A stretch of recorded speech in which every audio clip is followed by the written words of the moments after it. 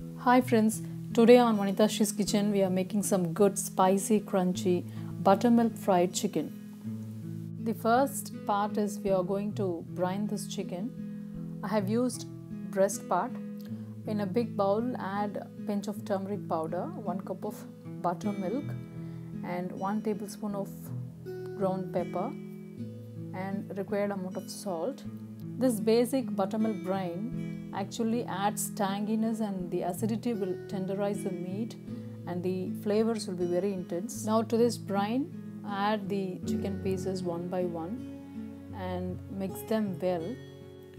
The longer you brine, stronger the seasoning, more robust the flavor and more tender and juicy the meat will become.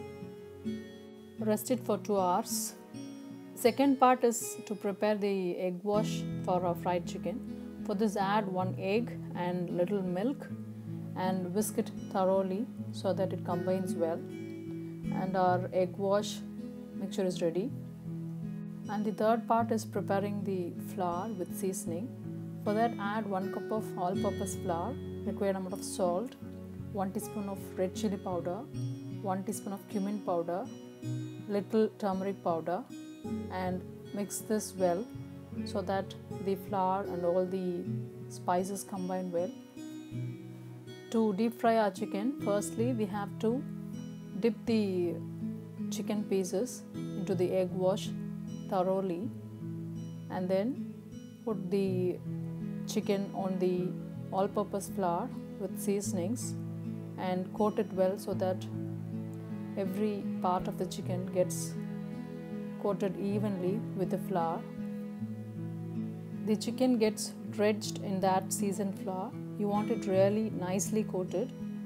Give it a little shake off and put on a plate. Repeat the process for all the pieces. Heat oil for deep frying in a wide pan. The oil should be bubbling hot and when it's ready, add the chicken pieces gently one by one. Fry in batches because overcrowding will lower the temperature of the oil, causing more oil to be absorbed and we get a soggy and greasy chicken. Fry the chicken on a medium heat for about 10 minutes so that you get a really crispy, deep golden brown chicken. Make sure that the chicken pieces are fried evenly so that you have a beautiful crispy outer crust and a tenderized inner meat. Don't overcook the chicken. Also be careful that it doesn't get burnt. 3 things are mainly important for this crunchy fried chicken. The first thing is brining and the perfect seasoning and the temperature of the oil. These plays a vital role. This is a simple trick to check whether it's been perfectly cooked. If you just pinch it with a fork, it doesn't get sticky on your fork. Now remove it and drain on a paper towel. Don't drain on a paper towel for a long time. Remove it as soon as you drain it. That's it. The impossibly crispy, amazingly delicious buttermilk fried crunchy chicken is ready to serve. Please do try this wonderful recipe for your amazing kids and they will surely love it. If you like this video, please like, comment, share and subscribe to Vanitashri's kitchen for more interesting recipes.